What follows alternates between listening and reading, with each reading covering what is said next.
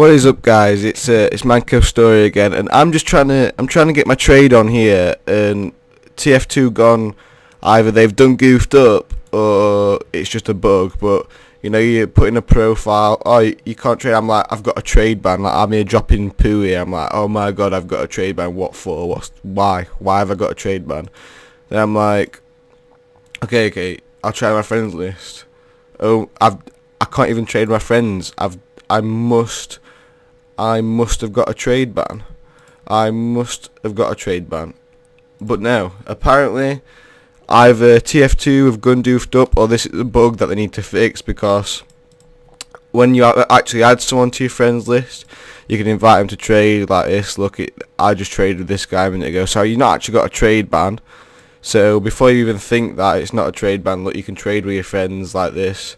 This is the first guy my friends have traded him. Look, I can give him my little nice Miami Nights Unusual that I've picked up.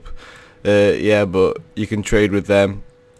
So basically, what I think's happened is they've basically updated the chemistry sets so you can double click them, which is their newest update.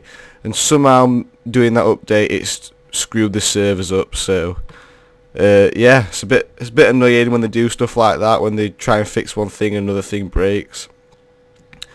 But one thing I will do is, you know what, I've got this, it's worth about 2 keys. It's an upgrade to premium gift.